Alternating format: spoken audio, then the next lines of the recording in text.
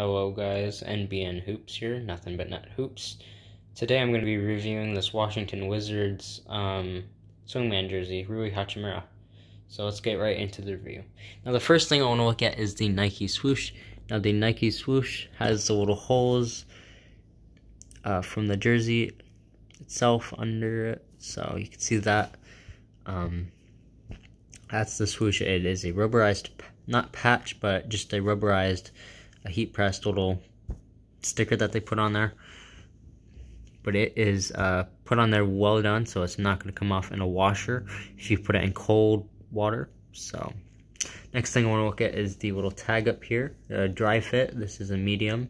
These jerseys are made in Guatemala, if you didn't know. Now I like this up here, how it is, has a white little line. Very well done jersey. This is a V-neck. And these are very soft and flexible. So next thing I want to look at is the patches. Now there is a little white that you can see around the patches, so it's no biggie though. So these are heat pressed patches.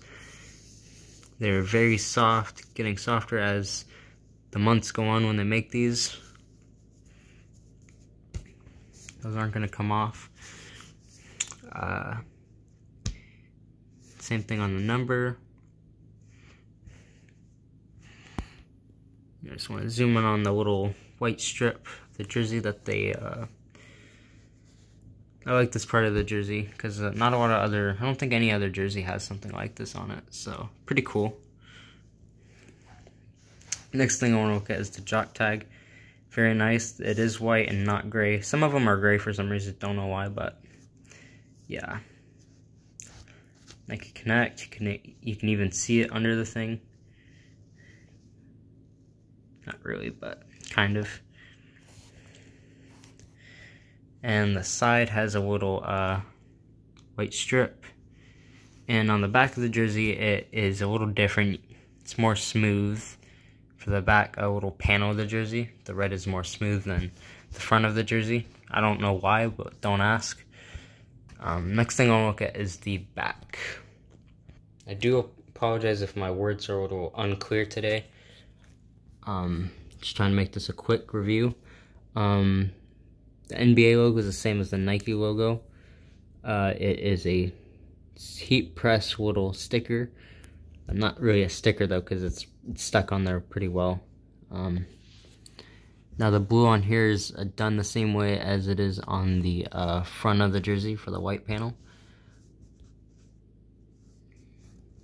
Very nice. And the nameplate and the number are the same as the patches on there. Show you how it looks. It is very nice.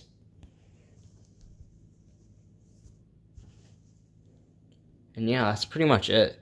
There's nothing much to say about the jersey. Hope you enjoyed this video, and if you didn't, please tell me how I could do better. And yeah, peace.